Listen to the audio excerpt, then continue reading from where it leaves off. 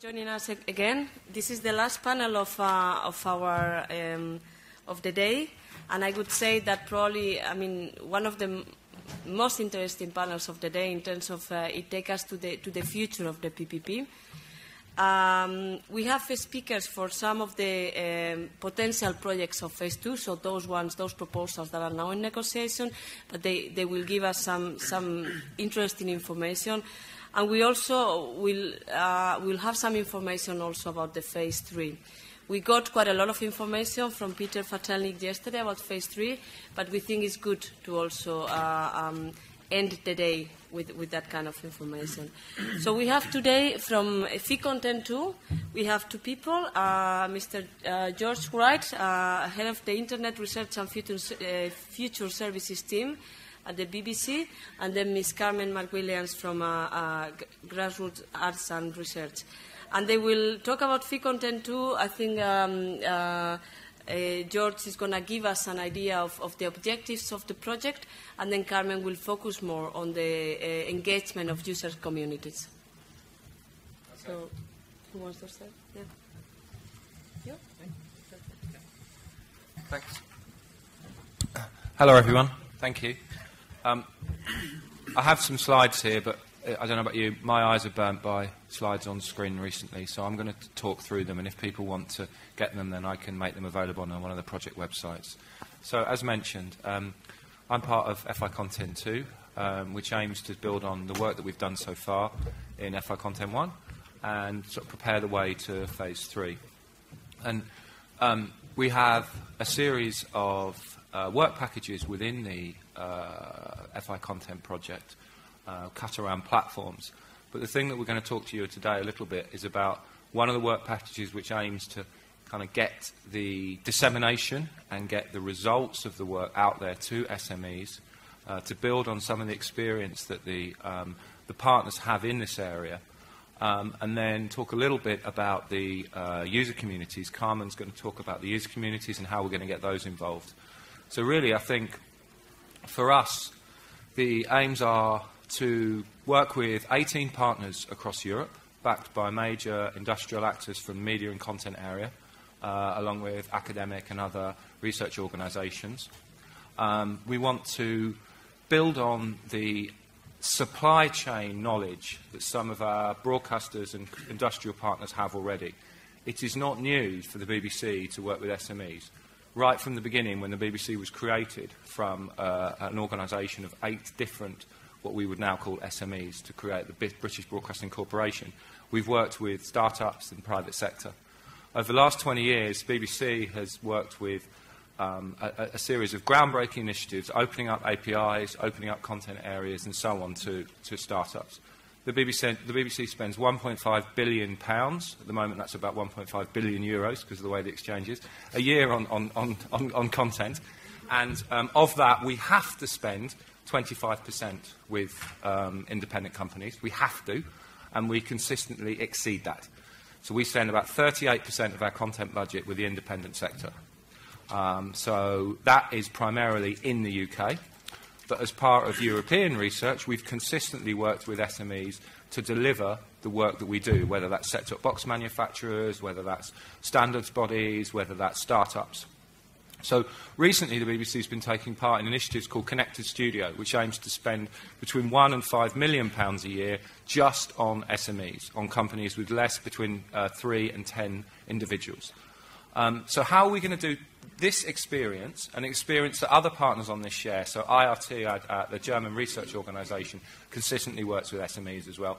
How are we going to do that and aim to get the results of this in front of SMEs? The first thing is that we are going to actively target non-EU events.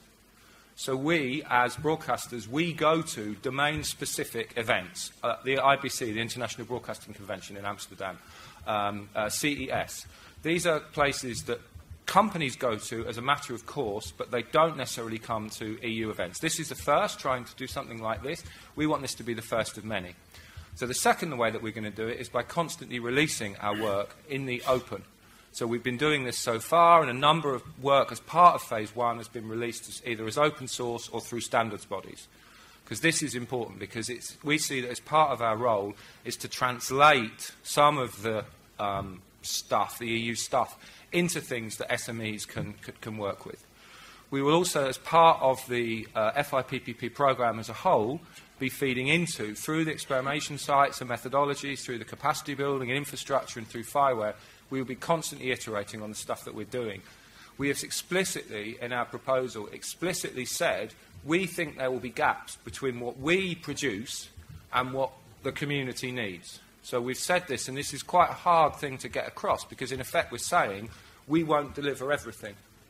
But we know we won't, and so we've explicitly left spaces where people, users or SMEs or startups say, oh, your work on this platform, this doesn't deliver the streaming latency that we need, and we are an SME and we think we can supply that to you. And so we will constantly iterate and return from going to events and from dissemination, we will return specific requests or specific identified standards which are needed, and we will return those to our work. So that's the approach we're taking. It's an open ethos. It's one that we think fits with the whole of the PPP, but it's also identifying specifics in our areas of domain knowledge.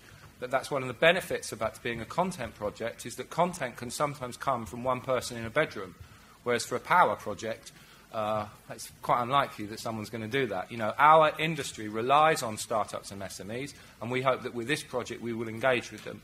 And our aims are fairly bold. We want to get to, we want 100, we want 200 SMEs involved. But in order to get there, we have to start with 1, 2, 3, 5, 10. So that's how we're going to do it. So Carmen's going to talk a little bit now about engaging with the user community and feeding back results from the test labs and so on. Okay. Thank you. I don't think I shall talk like this again. I think I shall show something, because you are so good in English, but let me just, I change a little bit. Medium.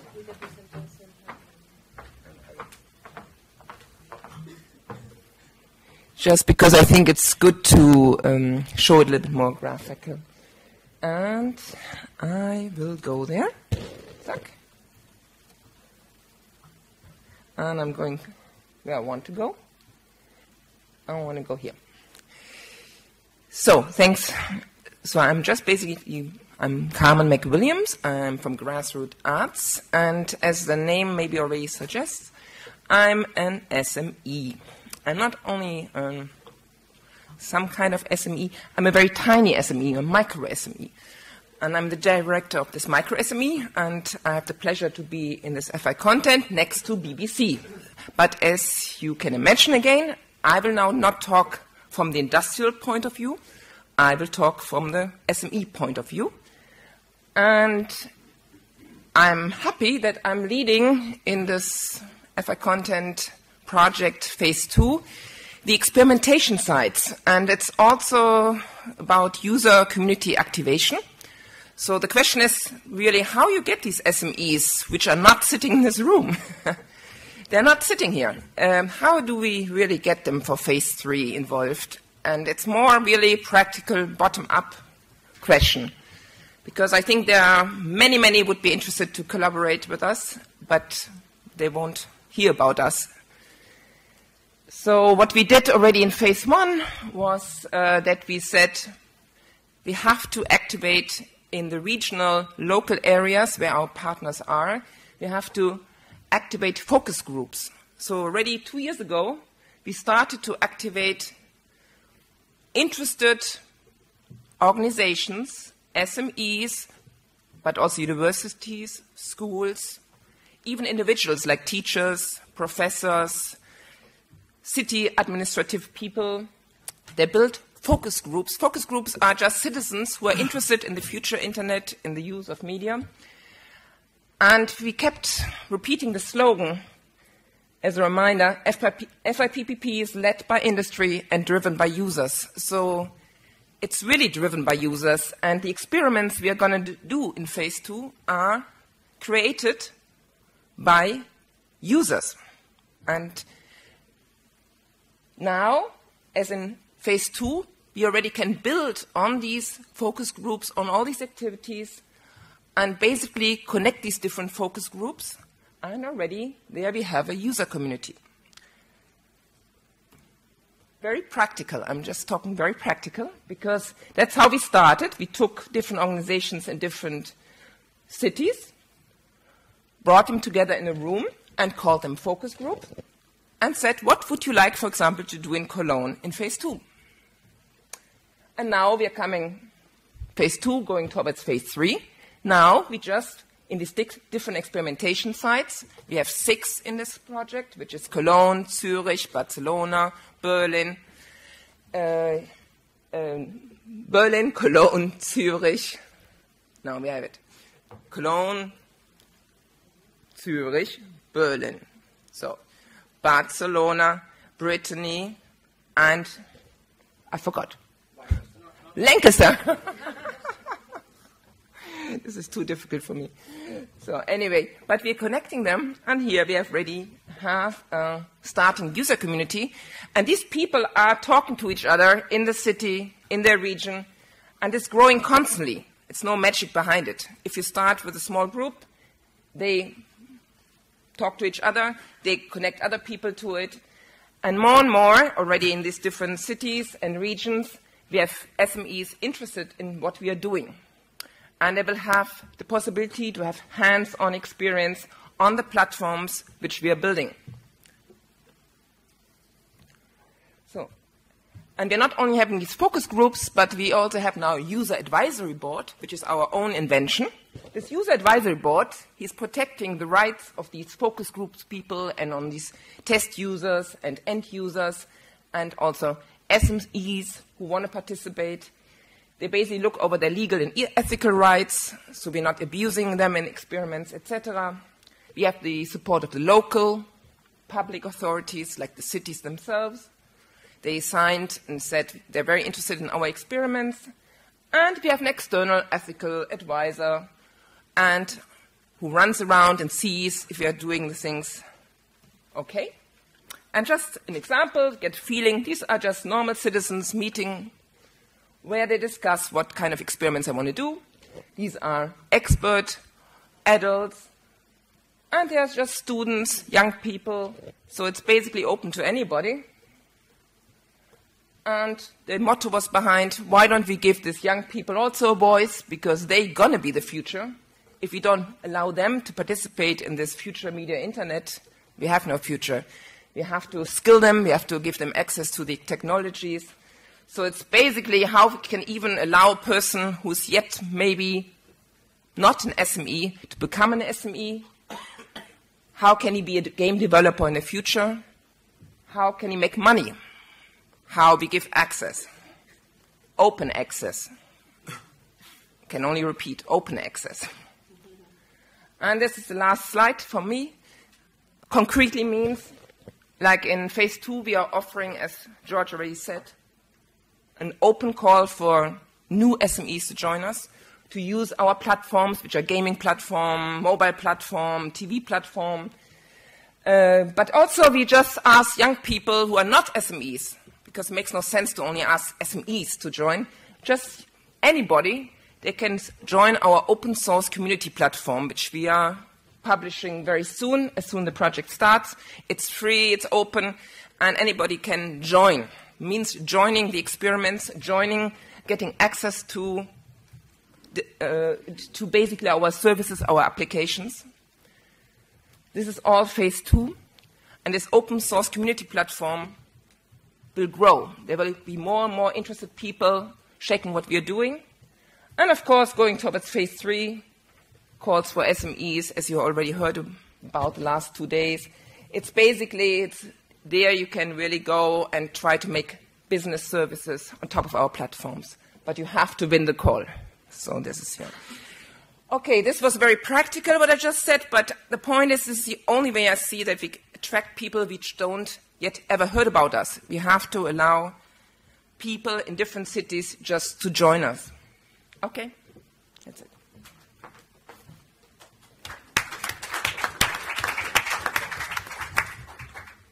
Thank you. Okay, so thank you very much to George and Carmen. Really very good messages. Obviously, the focus in engaging SMEs and also the focus on users. I like very much the fact of the ethical concerns and the focus also on the young people that indeed they are the future, and we are talking about the future internet. Now, Alexander from FINESCE. Thank you for correcting me. Yeah, he's going to give us the insight of the project objectives and also the opportunities and the plans for engaging SMEs in the future. Thank you. Okay. Can I help you with the presentation? I don't know. Maybe that's if you get the screen running.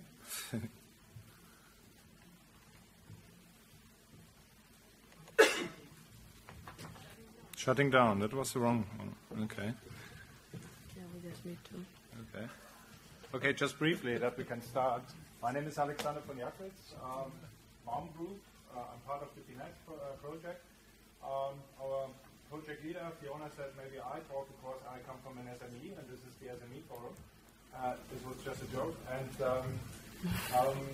yes, what we are going to talk about is I'll give you a brief introduction again about what the project is about, because we obviously have quite a revolution in the energy system ahead of us. And the other thing is what we thought is about how can we actually integrate innovative people. And so we created our own work package for that, and I want to show you what the ideas were that we came up with. Okay. It's still working? Okay. It's coming. Welcome. Good. Okay. So good. Energy market. I think we have two big developments that we face that might be interested for the future internet applications. One thing is, as Fiona said before, we have more generators that are volatile. Volatile means the feeding in of energy is not as straight as we were used to, but we have a lot of frequency changes in it. So that means we have, on the other side, consumers who have to react on that somehow. This could be done by electric vehicles, that could be done by households, by industry, whatever. But what changes is that the individual consumer is more in the focus. This is the one side. On the other side, on the supply side, we have a lot of little devices, so to speak. We have these solar panels on the roofs, we have wind turbines, and this is a totally different landscape than what we are used to with these big power plants. So what we hear already is we get more people involved. And more people involved means we need devices, we need communication devices who actually can involve a lot of people, and this is our chance we see for the future internet. Okay. Yeah, it's coming now. It's coming? Okay. All right. Yeah, I think now I need my slides. Yeah. Okay, perfect. Here we come. Perfect timing. Good. I hope I don't shut it down again. Okay. So this is the consortium, just briefly. All around Europe, we take care of these issues. But this is the central slide I wanted to show you. And this is very much seen from a business perspective, not so much technical. Because when I talk to people about business opportunities around this, and I try to explain what a generic enabler is and a domain-specific enabler and what the requirements are, I see this little tiredness getting in their eyes. So I try to find something more simple. And for most business people, what future internet is just a black box. It's a black box that should work, that should reduce costs, that should be broadly available, all the things, all the benefits we already know from internet. And the most important part of this slide is this dark blue line, is this API layer that we heard about from before, which means it's the connection for developers to get access to what we have built in our black box. So in FINESCE, in the project before where we were also involved, we have collected a lot of use cases. So what's actually possible on this platform. But most of them were technically initiated. And what's really lacking, what we found, are business models. How can make people money out of it? Who will be these people in future, and what shall they do? And since we got a little bit at an end with our own ideas. We said, okay, we need to find people who think from a totally different perspective. And we think these people we get from all the SMEs who are anyway interested in innovation. And the other group of people we target are students.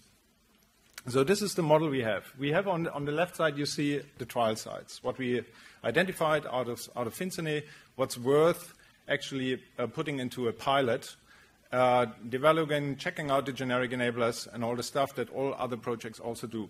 On the other thing, we will provide venture capital events. Means we go together with venture capital companies and providing an event with this issue of smart energy and future internet. Because we think that we need this kind of support that really SMEs are coming, because there's big money at the table, usually. I don't know if someone here was already in one of these events. It's really serious. People have a couple of minutes time to present their ideas, and if they succeed, they can go home maybe with €1 million for a new idea. I mean, that's the best case. We don't offer so much from our project, but what we offer is studies for business cases we think are valuable for what we want to provide. And these studies we will offer in the open calls. So this will be a combination of these events and the open calls. So this is one way how we want to do it. And these studies are actually made that people can develop their ideas with these trial sites.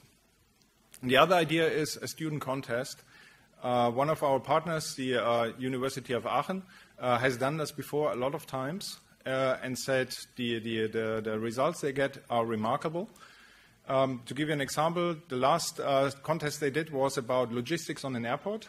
It was done by Lufthansa. Lufthansa said, okay, we want to have a solution how to actually move around work tools in an airport. And the winner, the student group that won, said, why not using the luggage belts? So they used the luggage belts. It was not much of an investment that needs to be done to get that moving. But here you can see where people come from a different angle. They see something where others who are usually in this, working in this field are blind for. And this is what we hope for and expect. The good thing is not only the winners win in this context, also the losers win, because everyone who comes up with an idea, we collect in our FINESCE innovation community, which will be supported by Facebook sites on the internet and so on, so that we really have built a strong community. And this will be our preparation for the phase 3. This will be our, reserve that we can use for the phase 3 proposals. So what we expect from the project as a wrap-up is to get this API running. That's the first thing. The second thing is to give a push, an innovation push with our efforts. We expect results, of course, from the trials that can be used for a larger community. We hope of a soon commercialization, to get a commercial that people earn money with it. Yeah, of course, we are depending on fiber, that's clear, but we are in discussion. And, of course, that we get some spin-offs for the phase 3 from our current project. Thank you very much for your attention.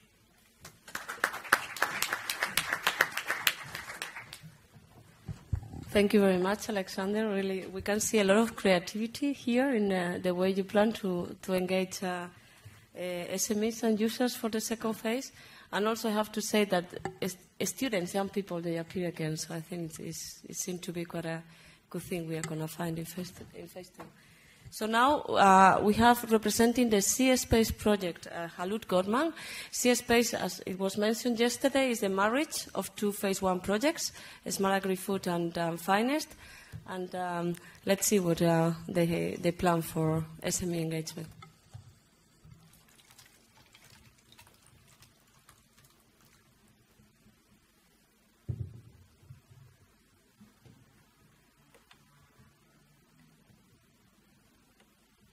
Sorry for that. Okay. So, hello everyone. My name is Haluk Gokmen. Yesterday I have presented FINESCE project, and today I will be presenting potential project cSpace. But keep in mind that all my sayings are subject to the successful completion of the cSpace negotiations. Otherwise, it would be nothing. So,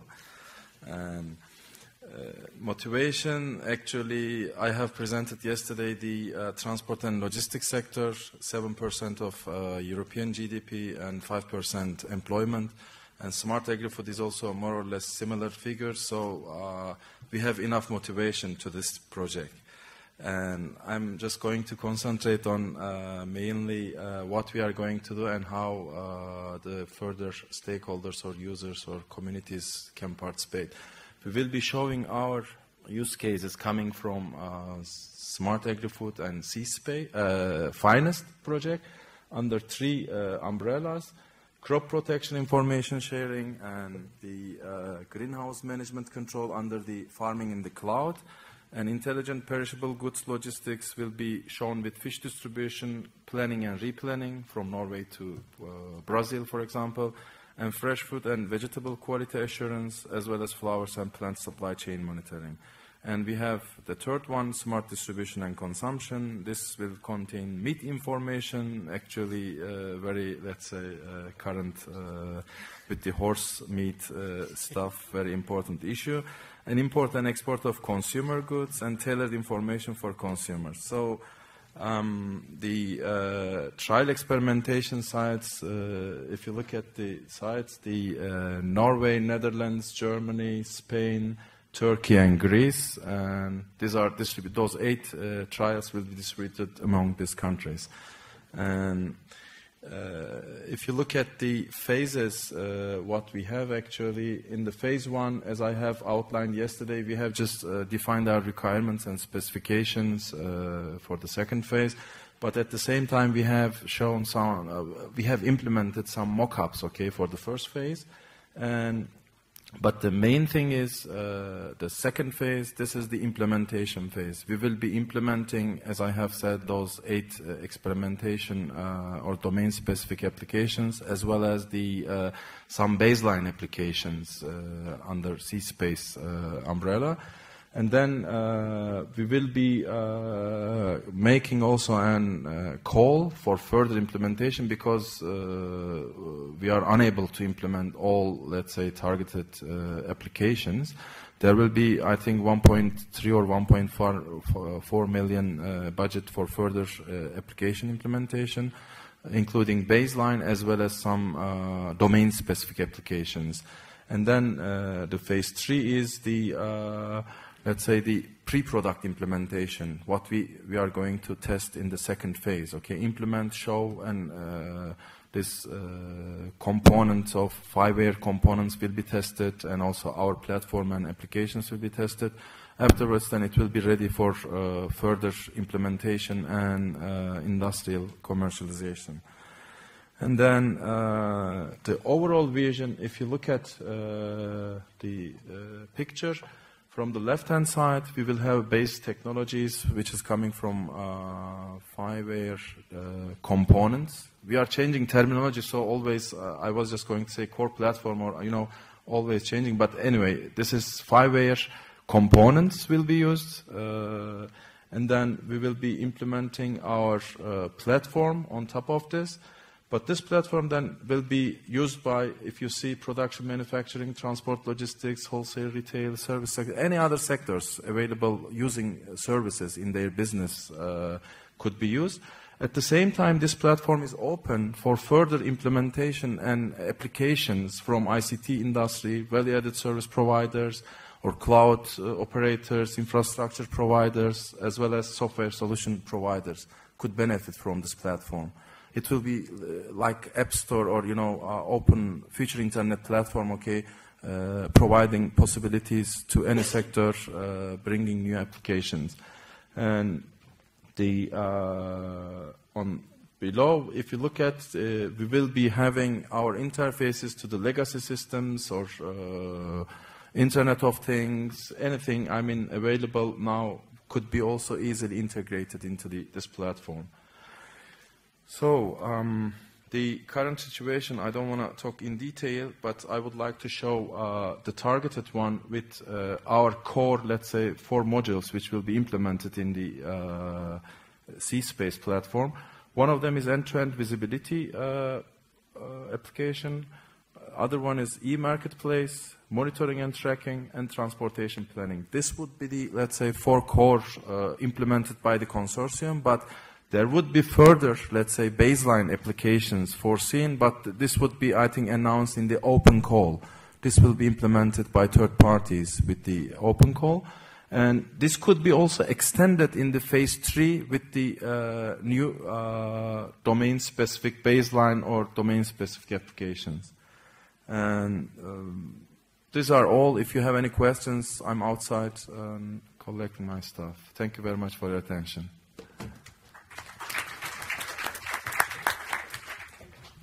Thank you very much, Haluk. And now we have Peter Fatelnig, Deputy Head of Unit in Net Innovation, and he will give us some information about Phase 3. Now, being the last speaker of the last session of the last day is the graveyard slot, as they say. Yeah? So, I'm not sure if I will go and reinterpret what I have said yesterday about the third phase. So for those who have not been here, I would advise or suggest that you have a look at the presentation I made. But let me go over a number of points which perhaps I should share with you. It's quite interesting. The more I find out about Phase 1 projects and what they have been doing, not what they planned, but what they actually have been doing, the more I'm kind of happy to see that these investments seem to be quite useful. The more I see Phase 2 projects preparing their plans, and notably what they intend to do to open up the work and how they would involve third parties, this is, I think, fully in line with the spirit we were promoting in this Future Internet PPP. I also sort of see or look at this Future Internet PPP from another perspective. You might know that this current PPP we talk here serves as a blueprint for any future PPP under Horizon 2020. The Commission has proposed public-private partnerships as a formal instrument under Horizon 2020, and their use there appears to be then more frequent, simply. They will be available as an instrument. They will come with the sort of all the bells and whistles which complex instrument needs. And this will be modeled very much on the activity we are kind of pathfinding here right now. So I think the work all of the people in the PPP do is not only to sort of satisfy their own interest or the interest of their community and companies, but it's also to satisfy interests which go much beyond that.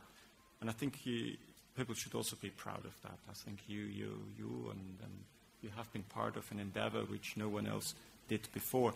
And that is quite important, not only to like the Commission, usually we always demand more and more. It's also time to say thank you sometimes. Let me go through my notes with that. I think here, what we would like to see, and here I'm talking not necessarily as someone working for the Commission, rather someone, if you're an investor in an activity, a risk investor, where we're not necessarily looking for financial return, but a return more in terms of socioeconomic benefits for Europe. We are very interested that all the work is opening up. This is clearly the way forward in this area of technology. This is the way forward. We see these fast-moving applications and services being developed. And what I have seen so far, and this is also the big issue for the third phase, is how can we construct something which is then serving the purpose of those who drive the strategy, which is more narrow, but at the same time providing this openness that for left and right people can come and join. Now, when we look for the third phase, we clearly look at this stage for people who have a good understanding of these issues, people who have either done that work before or are doing that within a national context, within a regional context, or within the company, people who know how to deal with complex communities, with questions which are not easy to answer, and try to find a European or a number of those actors throughout Europe with which we can work to construct more in detail this third phase. Over lunch, I had a number of questions on how will you deal with this, or how will you deal with that, like what contracts will these SMEs have to sign. Now, there are a number of uncertainties which are still not fully shaking out at this stage, but I would be happy to talk to anyone who has ideas there, who says, you know, I know how to do that. And then I think as a Commission, we would be willing to listen and try to see what can be taken up and made more broad in the concept of the third phase. And coming to the end, as I said before, I think it's also time for me to say thank you. It was very good that I could participate here. I enjoyed it very much. I'm really looking forward to sort of implement not only the second phase, which is the imminent goal, but also then the third phase. I would like to announce at the very end that we plan to hold, we call it roadshows, but we plan to hold events in every member state and wherever people ask us to come and go, to talk about the third phase, to explain what it is, and to attract these new communities.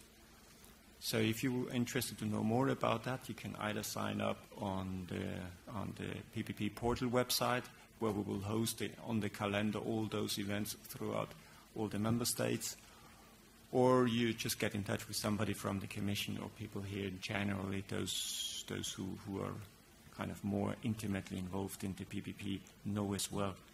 So this would definitely be an opportunity. If you're interested in such opportunities, please let us know. And again, many thanks. Great to be here.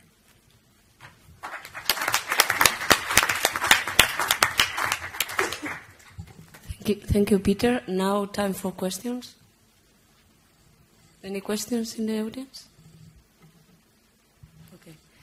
So thank you everybody. Thank you to the speakers. Thank you to the audience. I think it was quite an intense agenda, but I also think it was worth it to be here.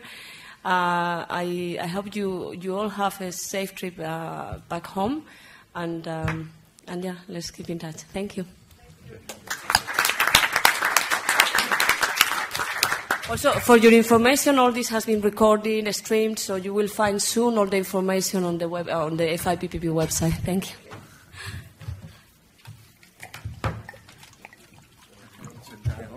Okay. See you then. Okay. Ciao.